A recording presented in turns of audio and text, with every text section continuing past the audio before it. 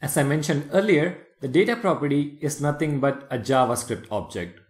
Therefore, it can contain multiple name-value pairs.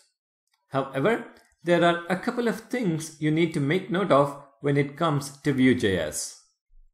Unlike vanilla JavaScript, Vue does not encourage data property names that begin with a $sign or an underscore. This is because the two symbols are used internally by Vue.js and conflicts can be avoided. It is also important to be aware that data properties can only be modified. You cannot add or remove data properties at runtime. For example, we have the data property name in our example. So during runtime, it is not possible with any code to add new data properties if required or remove existing data properties if we feel they are unnecessary.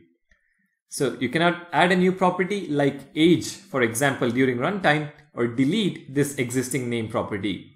If you really want to use an age property but you're unsure of the value, assign it a value of 0 and use it when required. Now, because of this, the data object is kind of like a schema or a model for your Vue instance.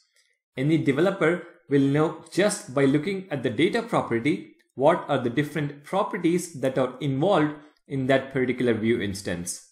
And if you ask me, that is kind of a good thing.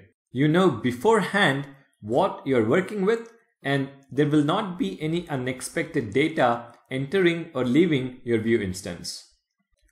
Alright, now that we have an idea on data properties, let's take a look at the various ways we can bind the data from this data object to our template which represents the UI. Thank you guys for watching. Don't forget to subscribe and I'll see you guys in the next video.